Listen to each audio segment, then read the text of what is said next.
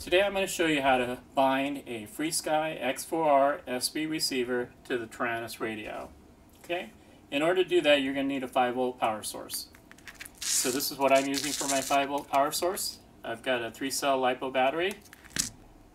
This steps it down to 5 volts. Okay? Right here on this connector. I'm going to set that aside for right now. Turn on the radio. You turn me on.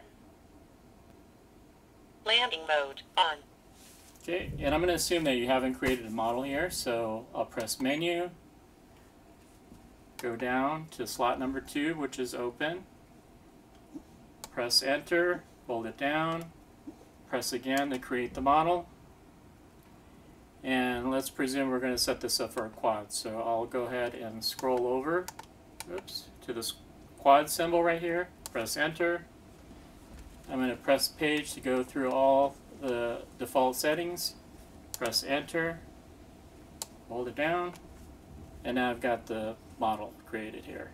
Okay, now I'm going to hit Page and then press the minus key to scroll down, and I'm going to go to the bind setting.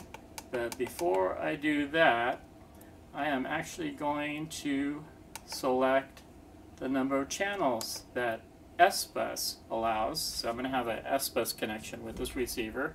That's kind of the whole point of having this receiver in the first place. I'm going to bump it up to the 16 channel range, hit Enter, press minus, now I'm in the bind section, press the Enter key. Okay, it's beeping, it's telling me it's ready to be in bind mode. Alright. Now I take the receiver, and there's a little button right here that I'm going to hold and press down, and I'm going to hook up the 5-volt power to the back row of pins here. It's pin number 2 is positive and pin number 3 is negative. There's a little diagram right here that shows you where those connections are. Alright, so while I'm holding the button down, I'm going to go ahead and power up the receiver. Okay, now you'll see a red light flash and a green light is solid. Okay, I'm going to go ahead and press Enter on the transmitter, and now we're bound.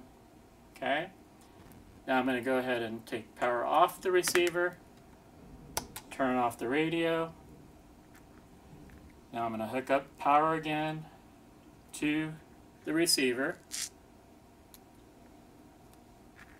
Okay, and you're going to see a red blinking light. That means it's waiting for a signal from the radio. So I'll go ahead and turn on the radio. You turn me on.